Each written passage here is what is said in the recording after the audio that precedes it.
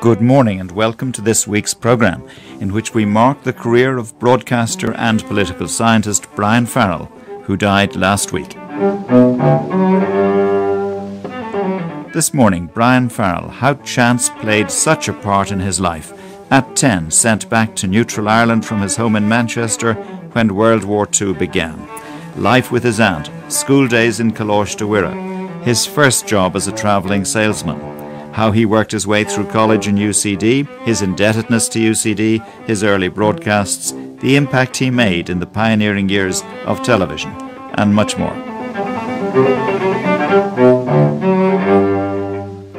Later this morning, this. When I was with the Salesians, for instance, He once thought he had a vocation to be a priest. was the first time I acted on stage. He left. His first job was as a travelling salesman. And so I started on my push bike, riding all over the North City, taking orders from shops, 6 tins of tomato juice or whatever it might be. And Then UCD changed his life. UCD was magnificent for me because it opened up all kinds of opportunities. All of that later. Brian Farrell will be best remembered as a current affairs broadcaster, especially on television. I think Brian Farrell made an absolutely unique contribution to Irish broadcasting, unique contribution to current affairs broadcasting. RTÉ's Director General, Noel Curran, former head of current affairs. You have to remember he was also an academic, he was a prolific writer, he was just a fantastic colleague for all of us in current affairs. And in and around here, Commentator on state funerals. the narrow lanes, the little streets where Jack Lynch was born and reared. State visits. Good morning, very welcome. We had a wonderful and a crowded day. Bill Clinton and the Republic. Anchoring election results coverage. This from Jack Lynch's landslide 1977. I said, Mr. Lynch, you must be very happy with these results. I mean, you're going to have a massive majority. And he said, well, I'd be just as happy now that it wasn't so big. In elections, leaders' debates. The rest of what you're saying is just rubbish. That is a load of codswallop. Brian Farrell was a broadcaster of exceptional versatility. He always insisted, and it was so true, that his career was entirely unpredictable, not mapped out in advance. My father was born in Scotland. Both his parents came from Wicklow, where I'm going to return now shortly. This is from a live interview with Pat Kenny on radio 10 years ago when Brian Farrell retired. My mother was born in Sligo. Her people all came from the west. They moved to Manchester before the war. That's before the First World War. And I was born in Manchester. So for the first 10 years of my life, I lived in Manchester. And by now, I should have a really quite attractive and acceptable Lancashire accent. You know what I mean, lad? You know, that sort of thing. So where did the accent come from? Because, I mean, you spent many times more years in Ireland than you did in Manchester. I think it was an accident. When I came at the beginning of the war. I was a refugee. I was an evacuee. You were dispatched. I was, my God bless her, my aunt, my mother's sister, and my own godmother came across to Manchester to bring me back at the beginning of the war so I'd be safe. And the assumption was the war would be over by Christmas, except no one said which Christmas it was going to be. So for the first year or two, I went to a little Christian Brothers school called Strand Street, just off Almond Quay. And nobody bothered too much about Irish and so on, and I was jogging along. And then one day, I was given a note by one of the Christian Brothers to go up to a place called Coláiste Mhuire. And I went up there. Everything was done os Gaeilge. Díreach. And what happened? They said, come in on Monday. I came in on Monday, and that was it. So I spoke Irish during my whole school days, and I think it kind of froze my accent. I think that otherwise What you brought to Ireland with you stuck. Pretty well stuck. Otherwise, I should have had a Dublin accent, of course. Now, how many were in the family, Brian? I had 3 brothers, 1 sister still alive, who's now living in Galway. And how many of them were dispatched to be safe? I was the solo one. And why did they pick on you? Well, I was the youngest boy. My sister was only a baby, so there was no question of her leaving home. I don't think my brothers were particularly interested in me, and they were young men. Yeah. They were in their late teens. All of them, indeed, were conscripted into the British Army during the war years. So my aunt was right if I was to be protected. Yeah. But she ran this little shop near the fruit and vegetable market. So I almost had a foot in the Irish countryside, you know. And she looked after me extremely well. And I moved, in one sense, from being a member of a family to being an only child. And I had a fair sense that there was privilege attached to that. I got more treats than if I'd stayed at home. How did you cope with Coláiste Mhuire, though? I mean, you're looking at this, I think, although you'd been over and back to Ireland on holidays, I believe, prior to your permanent move. I mean, it must have been double Dutch to you looking at the Cúpla Focal. I can't tell you how I survived. I mean, I suppose as you throw someone in the deep end, they'll learn to swim. I've often pondered the peculiarity of learning Latin through Irish when I knew neither Latin nor Irish. And if you think of your early days in Latin and think of the sentences, you know, Mullen on Baurian on Mornelach, Regina, Nautam Amat, the Queen loves the sailor. You could have lived your life in the Gaeltacht. You'd never hear the phrase. You'd never hear one of the words. How did you do in the leaving? I didn't do well. I was in a very top, I was in an A class in Coláiste Mhuire. I have to say I wasn't very happy in Coláiste Mhuire. I found it a tough school, a hard school, a very good school. But I was in the A class, the scholarship class, and I reckon the strategy was stick around the middle. Don't be so good that you have to be pushed hard. Don't be so bad that you have to be beaten up. Just stick around the middle. So I emerged with my leaving cert with only one single honour in English. You must have been a fierce disappointment to the brothers in Coláiste Mhuire. Well, I don't know. I think they rode with the punches, you know.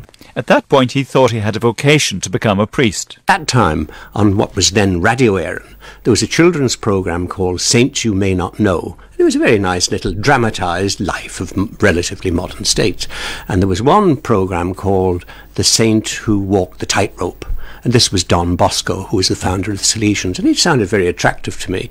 And at that time, it was quite common. I mean, I'd say at least a third of the chaps going through would have a shot at some religious order or another. And the religious orders came round the schools to recruit and so on. And it's extraordinary how many people in high places at one point thought they wanted to be priests and then found other ways. I mean, John Hume is one, isn't he? Yeah, he's Maynooth, the Irish equivalent of military service in many other secular states, you know. So how long did it take you to realise you went to the novitiate?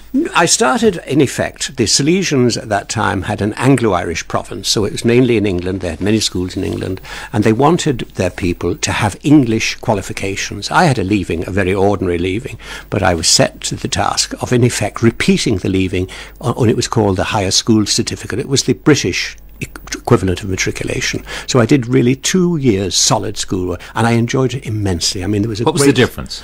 I think the whole atmosphere was different. First of all, there was a sense that you were all together. There was no sense of fear. There was no sense that somehow or other you would be slapped because you didn't know your lessons. That was all totally removed. And there was great encouragement. I mean, when I was with the Salesians, for instance, was the first time I acted on stage there in some little play or other we were doing, and there was great encouragement, I say, and I think they did set themselves the task to try and give people a chance to grow. And he recalled in this interview the moment when he reckoned he did not have a vocation. There was lots of time to think and reflect. That's part of what the job was at the time. I reckoned it wasn't really for me. And I can remember lying in the dormitory one night, a spring evening, and hearing the topoka of people playing tennis. Then nor now do I play tennis. I know nothing. But somehow or other, there was this sense that there's a whole world out there, and you don't know anything about it yet. His first job was as a commercial salesman. My aunt, as I say, ran a very small little dairy shop, and she got most of her goods from a small wholesaler round the corner, Leonard's, in Little Green Street near the courts. And the son of the house, there were two brothers ran the business. One of them had a son who became ill, unfortunately, and had to go to hospital. And he asked my aunt, he used to be in my aunt's buying cigarettes every day or whatever it was, asked my aunt, would I stand in as a commercial traveller while the young man was in hospital. And so I started on my push bike, riding all over the North City, taking orders from shops, 6 tins of tomato juice or whatever it might be, and a dozen eggs, or, well, really 100 eggs, which was 120 eggs, but that's another day's work, and collecting the money for them. And I did that. The poor man died in hospital. So I, in a sense, drifted into this job, but realised I'd have to do something else. And I went up to sign on at UCD extramural programmes. And initially I made inquiries to see if I could start to do a degree, but that collapsed very quickly because they were on a 3-year cycle, and this was the beginning of the second year, so it wasn't going to be available. And I started into extramural adult education programs and realised it wasn't quite meaty enough. And by pure hap chance, luck has played a great part in my career. I met one of the Jesuits who was running the scheme in UCD, and he said, "Why don't you think of going in as a day student?" And I said, I knew nothing about universities. Nobody in my family had ever been close to a university. I said I couldn't possibly afford it. And he said, "But do you know how much it is?" And I said, "Well, no, I don't." And it was, I think, £30 was the fee, which, although it's a significant amount of money, wasn't an impossible amount of money. So I started into UCD as a day student, keeping my other job at part-time. So I worked my way through for a year and a half, selling my butter and eggs and tin things on a Monday, Tuesday, Wednesday afternoon, Saturday afternoon going in doing the books for the wholesale company. And I think I got £3 a week for that, and that kept me going. And you rose to the very top. I mean, in UCD, ultimately became professor. I'm not talking about being the administrative boss. UCD was magnificent for me because it opened up all kinds of opportunities. I enjoyed my work. I intended to do an English degree. In fact, I drifted into the history department, which was magnificent. It was very well staffed, very exciting. And I got a very good first arts degree, but I was too old to get a scholarship, because by then I was 21. And Aubrey Gwynn, who was a Jesuit professor, stopped me and said, "I believe you're working. Why?" And I said, "I need the money." And he said, "If we gave you the equivalent of a college scholarship, would you give up the work?" And I said, "Yeah." So Christmas of my second year, I effectively got a scholarship through the rest of my undergraduate years. And then on the BA, I did a BA on pure history, just history and history it was called. I got a Dublin Corporation scholarship, Micheál O'Clery scholarship in Irish history, and that paid me £100, and the college topped it up. And then I was nominated for the equivalent of a Fulbright. Okay. So I was so lucky at every step. All the breaks happen, but they don't come without working for them, and they don't come without talent. So... Well, they don't come without working, but work I don't think is a real problem if you're lucky enough to be doing something that's satisfying for you. And I had endless energy. I mean, at that time, I can remember at the end of my second year in UCD, I went back in the summertime to work at my grocery business. I did a walk-on in the Gate Theatre for 2 months with the Lord Longford Company, and I was doing my study at the same time. The beginnings of his broadcasting career were in radio, the old Radio Air, and this was before television began. And it all happened, he said, by chance. When I came back from Harvard, I got a job in UCD. I didn't expect I'd be able to get a job in 1955. There were very few jobs in Ireland. The anticipation was you'll emigrate, get a bit of money, and go back to the States, which was absolutely boom time. Everybody wanted you to go to the States. They were very encouraging. And part of my job I got in UCD was helping to run the extramural program where I had begun. And there I used to go in a couple of nights a week to see that all was ticking over, and I talked to the people who were lecturing, and they included Gabriel Fallon, who was a pal of Sean O'Case's, who was a journalist at the time. And he was talking to me, and he said, I had begun doing newspaper journalism by then. He said, "Have you ever thought of radio?" And I said, "No." And he said, "Why don't you?" And I said, "What do I do?" He said, "Write to Frank McManus," which I did. And the rest, as they say, is history. At the end of my third year in UCD, our Radio Éireann, as it was, applied for trainee announcers, and I got on a very short course with one other man. The other man had excellent Irish, but he had only 2 tones in his voice, one of which was entire surprise. "You wouldn't believe, but Mr. Churchill in the House of Commons today." And the other one was highly confidential. Not too many people know this, but and I think I was put in just to kind of bolster him up. But then I went for my final audition, and I had to read some phrase or some paragraph in Irish, and I came out, and there were 2 men in the corridor outside who obviously were the adjudication team, and one said to me, "Did you spend some time in England?" I said, "Yeah, I was born in Manchester." And he turned to his companion and said, "There, I told you, he speaks Irish with a Manchester accent." And Toshi Fear Goody and Law Show and you.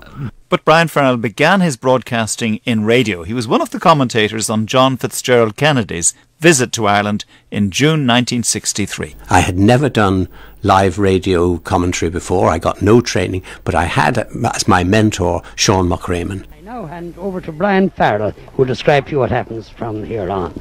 over the roof of that lounge where I'm still standing now, a great flurry of photographers, all rushing over, angling their shots, getting ready, as we are all getting ready to see the two presidents emerge from the airport building, the escort of honour. And the two of us travelled up and down the country. We covered the Kennedy arrival at Dublin Airport. I was on the top of the old VIP lounge, and I looked down, as it were, between my legs, and hear a group of elderly men walking out, and behind them this extraordinarily handsome young man who turned and waved. I thought for a minute he was waving at me. President Kennedy looks up, he waves, he's brown, he's looking very fit, walking around on his own now, he's ready to get into this open car. Door is held open. He looks up, I think, for a moment in amazement at the crowds of people standing on the roof of this building. And then we went over and we covered his visit to New Ross, and then we covered the famous occasion when he got honorary degrees from Trinity and UCD and was made a Freeman of Dublin, all in a single ceremony in an hour's, just one single hour. His first experience of commenting on a state visit was on radio, and his first broadcast on election night 2 years later was also on radio. Brian Farrell. Well, I think David Thornley thinks I'm getting away with it because I'm not sticking my neck out. Jousting with his future 7 Days television colleague David Thornley on the radio coverage of the 1965 general election. And in my own belief is that at this stage to start estimating or guesstimating or simply hunching what those will be is a waste of time. I mean, we will know it within 24 hours and we will know it on the basis of what the people have said, and so far what the people have said from constituency to constituency has varied quite an amount. David, do you think that this is being just too cagey for words? I think you are being cagey, let's face it, I think Brian. you're being just too cagey for words, Brian, to be quite honest. I agree that you can't predict this thing with any confidence. But after all, that's what we're here for, to stick our necks out, at least one of the things we're here for, and on the basis of expert knowledge which we are supposed to possess, to fall flat on our faces to the general delectation of the listeners, and this I am prepared to do for one. Soon enough, both Brian Farrell and David Thornley would be working together on Lelia Doolan's groundbreaking current affairs programme 7 Days. And at the next general election, David Thornley would win a seat for Labour and Brian Farrell would be presenting the results programme on television. Television current affairs, I think, hit with a bang because 7 Days, once it started, was a fairly hard-hitting programme. In the very early days, I think he must have been on Frank Hall's, Newsbeat, I think it was called. His son, David Farrell. And he'd be on the TV screen. But we actually thought that he was inside the TV, and he for a while would sort of try and fool us. There was a little entry point and you go in, and that worked for a few times. It was once a week or whatever it was. And then I just developed the idea that the only way they could get him on the TV was for him to climb up the mast. You know, this big RTE mast outside? Yeah, outside here. And that was where the studio was. So I was convinced throughout my childhood that that's where every night he would climb up his mast. And that's where he was, being broadcast from. This is from a Miriam Meets programme in which two of Brian Farrell's sons, David and next Theo, spoke about growing up with their famous father. And you, Theo? For me, I think the thing that I found most impressive was not that he was on television interviewing all these famous people. It was how he interacted with ordinary people. He was famous at the time, and he wore his fame very easily. I mean, he was all about putting people at ease, and he was just very relaxed about it. And I just thought that was so impressive. Almost everywhere I go, somebody has had some encounter with Dad, and it's exactly what they always say. A real gent. I mean, the other difference, of course, is that we're in a culture now where there's Twitter and Facebook, and you'll know all about that. But what I think it says a lot about was at his time, celebrities were celebrities for what they did, not what their personal lives were about. So there was a mutual respect, I think, between the celebrity and the audience that I think is long gone now. Brian Farrell may sometimes have startled the politicians with his frankness and incisive interviewing, but he also had great regard for politics and politicians. I think over all the years, even before Today Tonight, I think I only once had a row, twice had rows with politicians immediately after programmes. I find that a lot of the alleged rows that happen after the event. The politician goes home and his wife or his husband, the husband says, you shouldn't have done that, or he made you say something, or more frequently, party followers say you shouldn't have let him away with it. I've never had problems with politicians in the sense that I like them as a group of people. I respect them. I'm very sympathetic to them. I know no other profession in the world where, come hell or high water, every couple of years, you go on the hazard And if you're defeated, even if it was a bad year for your party, nevertheless, the people have said, don't want you. This from an interview with Brian Dobson. I think inevitably I'd think of the things I was directly involved in, programmes that I did, and conspicuously elections. I like elections. I've always liked elections since I was a small child. And I think the election count night is one of the great moments of television. We're not likely to exceed 70 seats. Obviously, the coalition will now form a government. The indications are that when the new Dáil meets, there will be a change of government. And it's one of the great moments of democracy, because nobody knows what's going to happen. In advance, you can guess how the party's going to go. You can guess Brian Dobson's going to get back. He always heads the poll. And as sure as you're born, on that night, you're going to get surprises. Someone you never... Remember when Brian Lenihan lost out? Nobody thought that was going to happen. And equally, you get the surprise victories. So it's a great night for raw material, and the audience is there, and nobody is better informed than the audience. They just watch it. And when Today's Night first came on the air, of course, it arrived at this unique moment in recent Irish history, where we had 3 elections within 2 years: the departure of Jack Lynch, the arrival of Charlie Haughey, the Fianna Fáil split, the formation of the PDs. It was an extraordinary period, wasn't it? I think, wasn't it Napoleon who said he wanted lucky generals? Joe Mulholland, who was the first editor of Today's Night, the originator of Today's Night, was extraordinarily lucky. There wasn't a week in the first 2 or 3 years when there wasn't a major domestic political story. And also, very importantly, a time when the politicians needed television. They didn't want to go undercovers. They daren't go undercovers. They wanted to come out and talk, and we were there. We were on the spot. He just had this incredible depth of knowledge around politics, only some of which he showed on air. Noel Curran again. Because if you hit people with everything you know, you lose them. So what used to happen was he would do these incredibly insightful interviews, and we would always sit down and talk about the previous show, and he'd come into my office and then he would just regale me with about 10 or 15 times the amount of information he'd just gone through. He was just incredible like that. He knew exactly how to get the right amount of information across. He knew how to be insightful. He knew how to pin people down. He was a showman, I would say, without being showy in that sense. A really, really decent human being as well. Cared about people around him and was incredibly considerate. Very often senior politicians more reluctant to come on, asking themselves the question, is there anything in this for me? And if the answer is no, then they won't do it. I think, secondly, when they do come on, longer and longer answers, people talking in paragraphs, not in sentences. One of the reasons why interviewers have to interrupt so often is that the politician or the trade unionist or the bishop or whoever it is you're interviewing who knows a bit about television will try and fill the space to prevent you asking the questions people want asked. And even presidents of the United States would be capable of filibustering in that way. News back, and first this evening, the visit of President Ronald Reagan, now only 3 days away, and causing advance ripples of discontent in the country. David Hanley on the eve of President Ronald Reagan's visit to Ireland. Since the first announcement of the visit, RTE has tried to persuade President Reagan that he should talk to the Irish people before he came and tell them personally about his policies and attitudes. The President finally agreed, and yesterday, in the library of the White House, he sat down for half an hour with Today Tonight interviewer Brian Farrell to record the interview, which will be transmitted at 9:30 tonight, immediately after the main television news bulletin. The interview is far-ranging and comprehensive, touching on the collapse of Dayton, the dangerous situation now developing in the Gulf, the President's own reaction to the report of the New Ireland Forum, and the administration's controversial policy in Central America. There was one area where it was felt President Reagan might be in a position directly to help one Irishman who is the prisoner of a regime supported by America.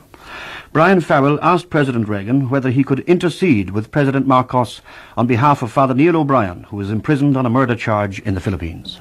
I do not know the details of that. I have only recently heard about that, but we've had a long-standing relationship dating back to when we were the protector of the Philippines with that government, and if there is any way in which we could be of help in that, we'd be pleased to do it. Brian Farrell also pointed out to President Reagan that many people in Ireland objected to his visit and that there would be organised protests, particularly against his administration's policy in Central America. The protesters indeed included the current President of Ireland, Michael D. Higgins. What was his reaction to these people's protests? I feel that they're misinformed. We know that Cuba and the Soviet Union have vast worldwide disinformation machines in which they can give out misinformation to the media and to organizations and groups and so forth. I'm sure that many of those people, if there are people demonstrating on this issue, I'm sure they're probably sincere and well-intentioned. But I don't think that they know the situation. All I can suggest to some of these people who are saying this in Europe and who have evidently been propagandized is, and I don't mean this to sound presumptuous, but is there anyone of them that has access to all the information that the President of the United States has? This was a scoop for Today Tonight and for Brian Farrell as he explained to David Handley. I had said, well, what about Monday? Monday is Memorial Day. And, of course, it's a bank holiday in the United States. And apart from being a great national day, yesterday was particularly important, I think, for the President, because he came into that interview straight from Arlington. He'd been there for the internment of the last of the unknown soldiers. And it was fairly evident to me that he was very moved. I think one of the things that shows on the interview is that the first couple of minutes, I don't think he was concentrating too much. I think because we had a little chat just before we started, his heart and his mind were back there at Arlington. Was it your first time interviewing Ronald Reagan? No, indeed. I interviewed him when he was governor of California on his Irish visit in '72, and it says something, I think, perhaps for his capacity to use information and also for the way in which information gets to a President of the United States, that very early on in the interview he threw in, and of course that he'd been to Ireland in '72. When we met, he said, and didn't say anything more than that. Why should people watch it? I think because there is only one President of the United States at any one time. I think because it is extremely rare that we have an opportunity of watching for a half an hour a man talking about his perception of what problems are. It's not a confrontation. It isn't a ding-dong. I was very conscious that I was talking to the head of a state. He's not just the head of a government. I was also very conscious that I was talking to a man who is officially invited to Ireland. I tried to put what I thought were the central, straight questions. I think it's worth watching on that basis. And we'll hear more from the Brian Farrell archives on Sunday morning next. This morning's programme was based on original programmes by Brian Dobson, Noel Curran, Pat Kenny, Sean McRaman, Miriam O'Callaghan, David Handley, Joe Mulholland and myself, and Brian Farrell himself. I should also mention that the television documentary Lights, Camera, Farrell about Brian Farrell's career will be on RTE1 television in 8 days' time on Monday the 24th of November. That's Monday week. Thank you for listening this morning, and good morning. That programme was presented and produced by John Bowman.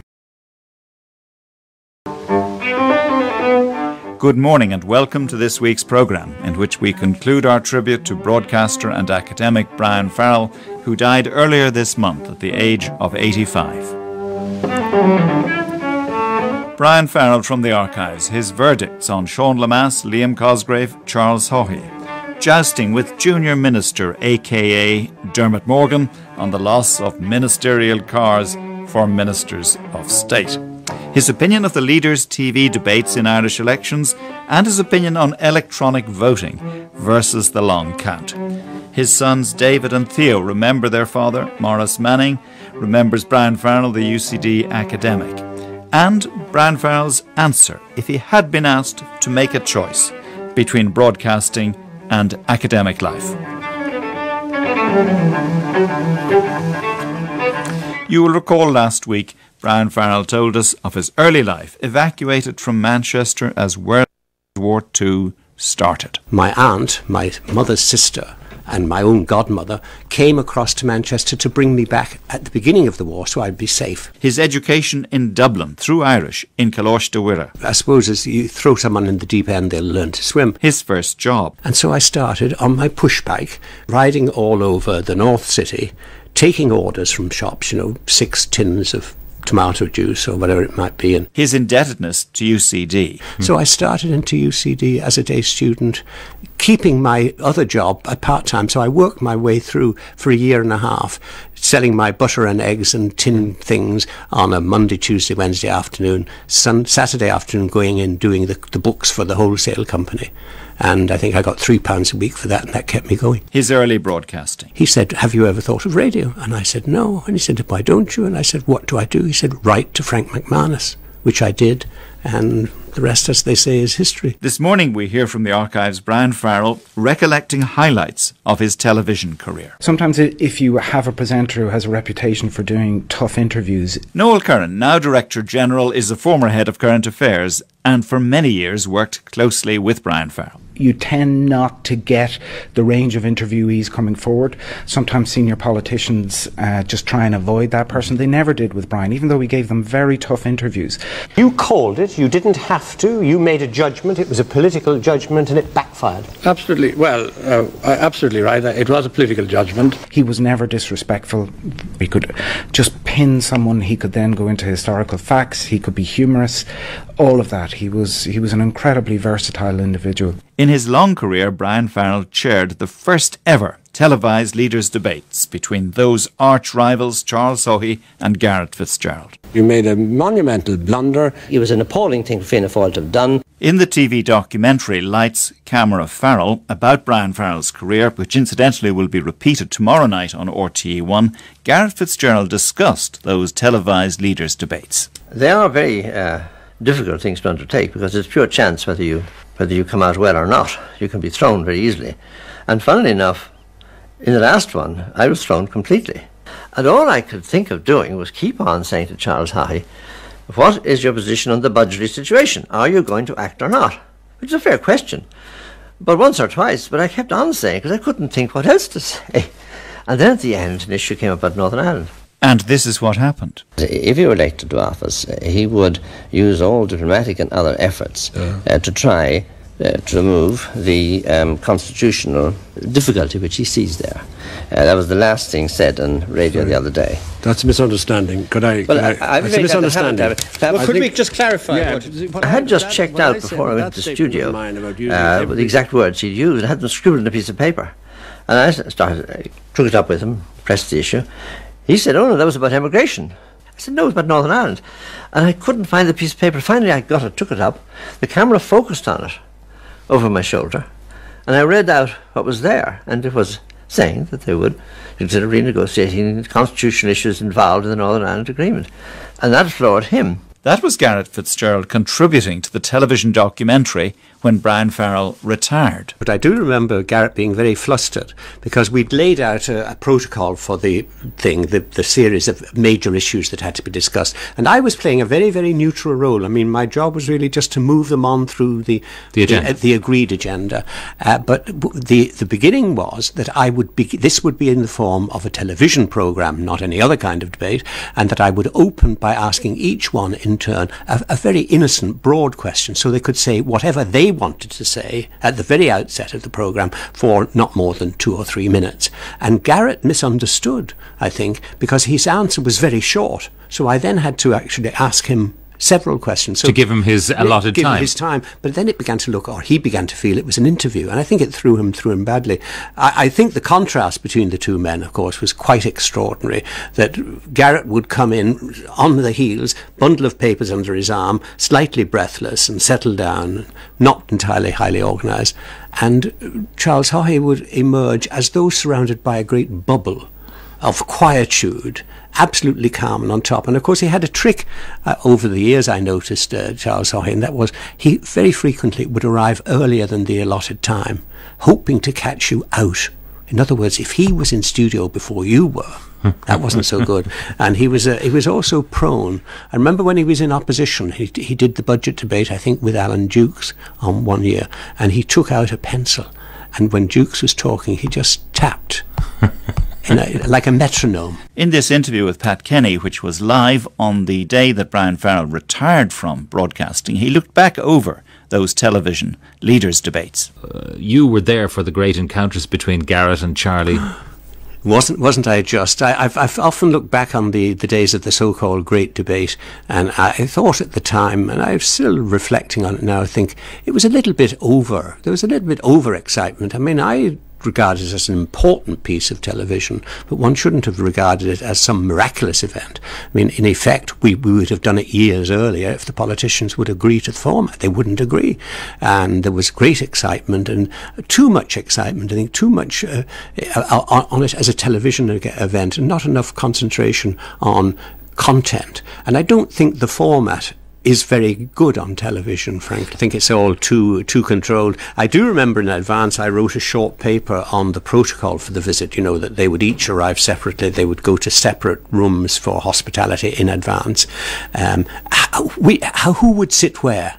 Because I thought this might become an issue, and I reflected and said, I tell you what we do, we'll put the Taoiseach on my left, because in the Dáil, the Taoiseach of the day sits on the left of the Council, so there'd be a rational basis, even if it was his bad side, so to speak. Yeah. But in fact, that issue didn't arise at all. In the RTE archives, Brian Farrell has given verdicts on many of the political leaders whom he has interviewed over the years. This on Sean Lemass. I mean, first of all, I was fortunate enough to see him at his prime as Taoiseach and so on. That was a very interesting time. And he was a man, above all, who wasn't afraid to make decisions and to carry them through. He wasn't afraid to change his mind. He virtually articulated the view, you know, that if you don't make mistakes, you don't make nothing, and would try and try and try again. On Liam Cosgrave. I mean, he was in many senses an old-fashioned man. I've sometimes thought that if you got a photograph of Liam Cosgrave and his father, W.T. Cosgrave, and superimposed one on the other, they would be virtually identical.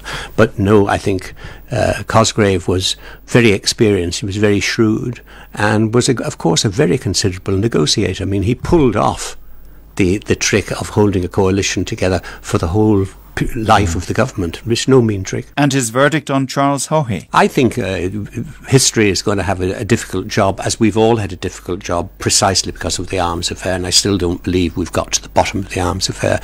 And I think it is quite possible that Haughey thought, whatever he was at, that it was somehow within the area of agreed government policy. I think if he thought that, he was probably almost certainly wrong, but it would be a mistake to imagine that Jack Lynch was an innocent abroad, that he didn't know that something was going on. I've always found extremely difficult. Put that on one side, I think as a minister, and I did Haughey's first interview when he was a parliamentary secretary. He insisted, by the way, that I go into government buildings and go over the interview with him in advance. It's very curious. He didn't like television because he likes to control. Television is an uncontrollable thing as far as he's concerned. I think as a minister, he was very impressive. And do you remember the time when, out of the blue, Smith, who was a long-time serving Minister for Agriculture, resigned, had a row with Lemass and resigned. And the story on the papers the next day was not Smith resigns, but Haughey, new Minister for Agriculture. That was a very brilliant move by Lemass, I think. But Haughey showed he could take a brief and could turn it around, could do things. And then, of course, in finance, he famously, of course, introduced the artist's relief, and he also, of course, gave great support in specific areas, particularly of older people, free transport, no television licence, things like that. He was a considerable politician by any stretch, I think. He had a great capacity, but I think there were great flaws there, including, you know, wasn't it Fulbright who said that talked about the arrogance of power? I think if you want a living example of it, there's one. Hubris, arrogance to the point of self-destruction. I don't know whether I'd push it quite that far, but certainly I think a time came when he stopped listening, and it was his downfall. The most challenging programmes he agreed were election results programmes, marathons, and he disagreed with the notion of introducing electronic voting, which would give instant, computer-driven announcements of all counts in each constituency. I'm never in favour of it. I think that we have a perfectly acceptable system. I think anybody looking objectively, not just at Ireland, but across the whole spectrum, would say, if you've got a system that works, that attracts people and still helps you to maintain a vote, don't change it in a hurry. And I think having some experience, after all, in the United States of what happened with electronic voting, you might think several times round. I do believe, I really genuinely believe, and it's not, I don't think it's anything to do with my direct involvement, I think anything you can do that engages people in politics, that encourages them to participate, and particularly encourages them to vote, you should keep it. And I think this is one of the things that does happen. I think the night of the results count, I've frequently said this, most broadcasting consists of relatively small numbers of people talking to or at huge audiences. But on that night, above all nights, the people talk back. Yeah. They have their say.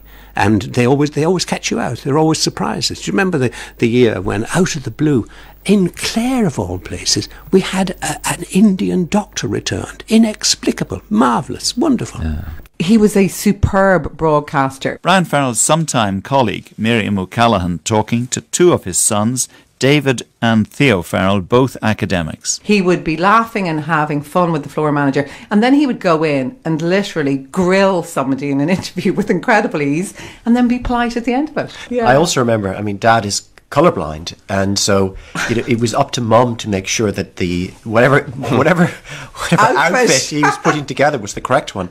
And every once in a while, a taxi would be sent back from RTE to get a different tie, because Dad had gone into the studio with, a tie that just simply did not work. And was it true you delivered some shirts during one election? It was Bernard and Miriam. They were told to get into the taxi and deliver some shirts. Yeah, my brothers and sister. And it was, the marathon sessions that you go through nowadays, I suppose. And they arrived and they were ushered into the studio and told to wait because they were about to go to an ad break. And then Dad stood up to go and meet them, and he was wearing boxer shorts. So all through the programme, he'd been dressed beautifully above, but below, revealing everything. Why? I don't know. Heat. It was a summer. It was 70s. They're incredibly hot. roasting those studios. Yeah, it was incredibly hot. The Dicky Bows. Oh, I'd forgotten about the Dicky Bows. That was an innovation. Yeah. And I think that was a style innovation. And it was Mum's attempt to, I suppose, reinvent his image. You have to reinvent yourselves. But for me, actually, it's funny. The thing I also remember, I think of all these, the various programs he went through, 7 Days. Today Tonight. Today Tonight, Farrell and Prime Time. Was those famous debates between Charlie Haughey and Gareth Fitzgerald. Those marathon debates.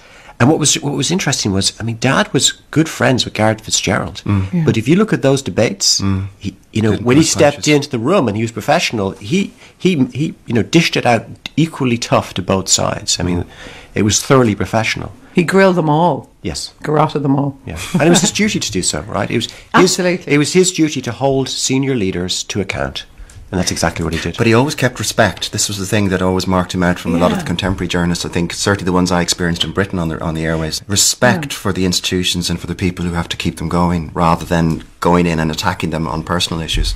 But still asking always the really tough questions. Very tough questions. Yes. Brian Farrell also had a sense of humour and a great sense of mischief. Here he is from the archives not of Scrap Saturday, but of Saturday View. Welcome back, and Siobhan King of Malahyde's been on the telephone. She says Ireland's the only country in the EC that provides personal cards to their ministers. Cards should not be available for the ministers' personal use. They're only used on work occasions in places like Britain. We can't afford the cards, and that indeed was the sort of question that was in our mind when we phoned one of the junior ministers, and when I talked to him earlier today, he seemed to me to be very hot under the collar on the question of state cards. Minister, many of us, I think, were surprised that you, above anybody, got an appointment as a junior minister, but be that as it may, what's your complaint about having to forego this privilege? And that's what it is. Well, I just want to say to you, Mr. Farrell, I'll bring up that other matter with you later, but we junior ministers feel that we might as well be in the backbenches. And when I say the backbenches, I mean the backbenches of a CIE bus. This is an outrage. It's a disgrace. If you felt like that, you could have stayed in the backbenches. Well, no, that wasn't necessary. I feel my promotion was only my due, and it was high time. And I want to say this to you now, Mr. Farrell. It is very easy for you to sit there and to attack us, but I want to say this. A Mercedes has always been a junior ministerial priority. As I say, one has to have a big wheel if one is going to be a big wheel. And let's be quite honest, if I wrote off, or if indeed between us and all harm, my Garda driver wrote off a Fiat Bambino or a Panda, it would not have the same national impact as a Granada or what have you. I suppose many of us would welcome the opportunity perhaps to visit you at your funeral, but nevertheless, isn't this inevitable? Well, given the times that are in it, Minister, wasn't it inevitable you take the cuts like everybody else? Well, I don't accept that at all, Mr. Farrell. The state car was a necessity, and I want to stress a necessity. A junior minister's wife, or indeed his girlfriend, or both, cannot be expected to do the shopping without adequate transport. How can you say to me, sit there in RT and say to me that we can travel the country and establish a proper working relationship with our secretaries without sufficient room? You haven't even enough room to throw a leg or to swing a cat in one's own car. It is ridiculous. Minister, I hesitate to interrupt you, but I recall very well a predecessor of your own, and whatever about carrying his secretary around the place, he used to carry gravestones for his constituents in the back of the state car. Well, that's another matter, and it has never happened under our administration. And I want to say this, I want to make this absolutely clear to you, Mr. Farrell. We love the Mercedes, and indeed my mother and family especially. I must say, and this is the personal side. People just see the hard side of politicians, but my own mother gave me a magnetic St. Christopher badge, which will now have to come out of the Mercedes. She also gave me the little motorist prayer covered in plastic, which was very nice. The constituents love that car, and my constituents said they always gave me presents for it, like woolly dice and a big long skeleton to hang out of the back window, which, if I may say so, without any bitterness, bears more than a passing resemblance to our beloved Minister for Finance. Now, Minister, apart from the questionable delights the car offers to the female relatives in your family, what are the practical problems you're facing? Well, I am saying to you now, Mr. Farrell, that in asking us to use our own smaller cars, Mr. Jukes is in effect asking us to bend over forwards to get into them. And I personally have experienced the first of the cuts, and it's on my forehead. I nearly broke my head on the top of the saloon. It's disgraceful. You don't understand what's going on. And, Minister, finally, given that you feel so strongly, and after all you're well known as a man of principle, are you proposing now to resign? Well, of course, in the interest of my constituents, I will carry on. You'll hang on? I will. No, the easy way out. It would be the easy option at this stage is to walk out.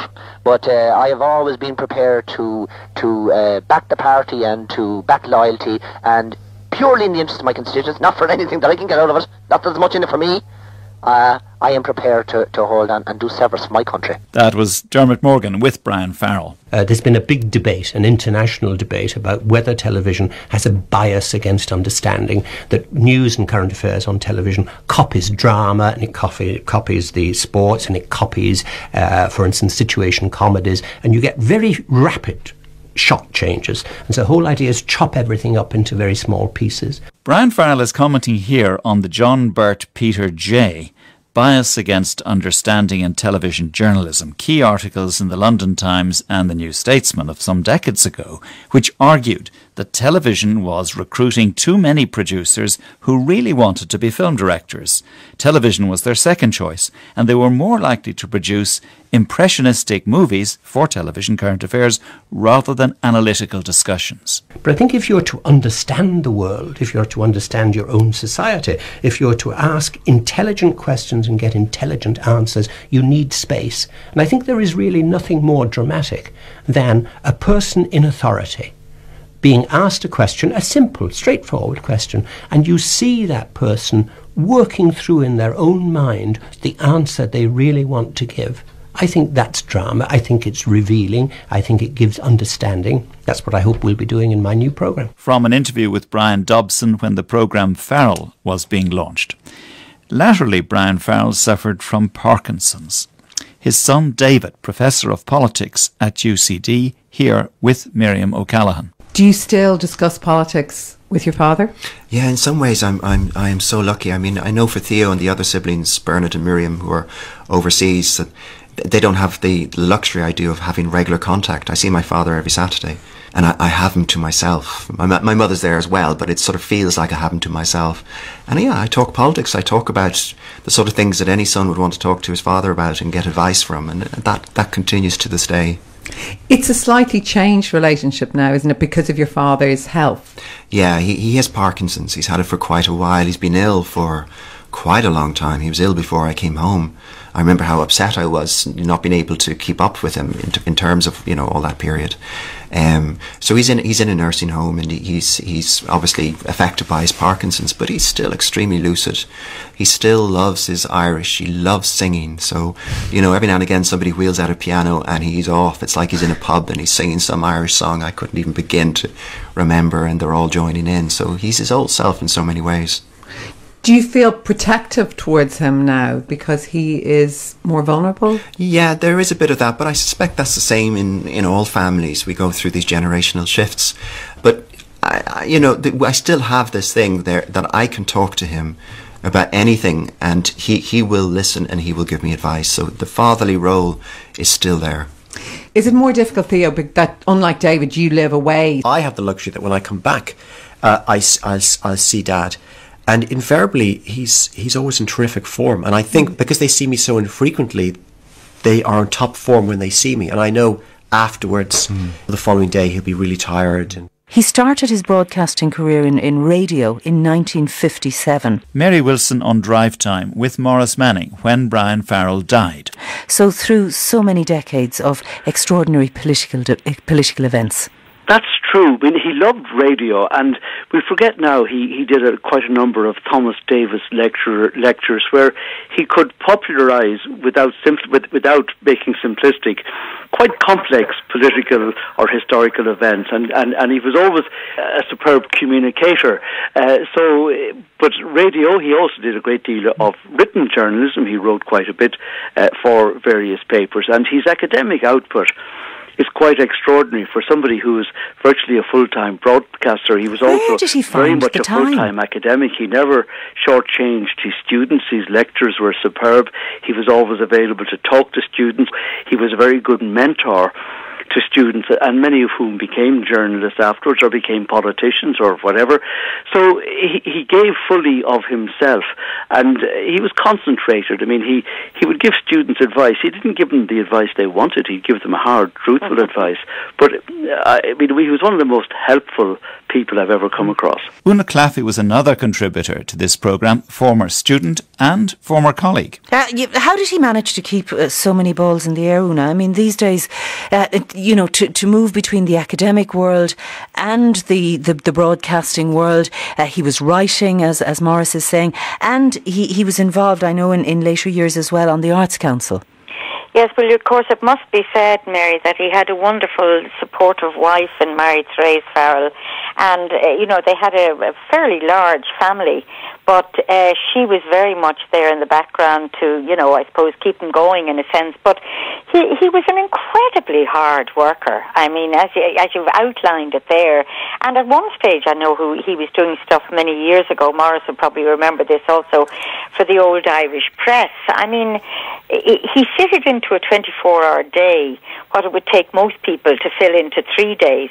And yet never appeared under pressure or under strain. And as Maurice so correctly says, had time for everybody. And as Una says, so many elements. But did he have a preference, Maurice, or was that why he pursued so many different aspects? I think if pressed, he would put his academic work first. He was first and last an academic. He loved UCD. He came from the old UCD in Earlsford Terrace out to Belfield.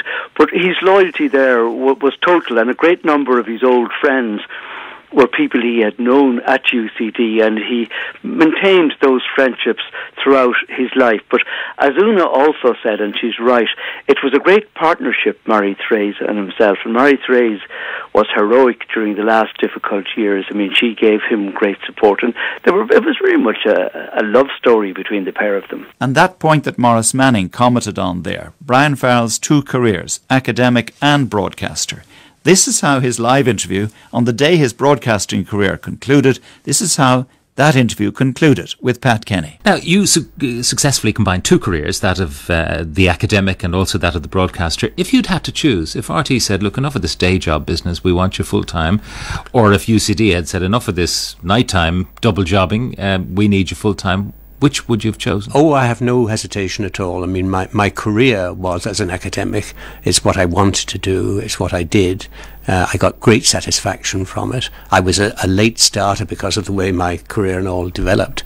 But that was me. That was what it was about. At one stage, I remember going to Tom Murphy, subsequently president of UCD. At this stage, he was registrar, and somebody had said something in the common room, and I said, you know, I'm a bit concerned about my involvement in broadcasting.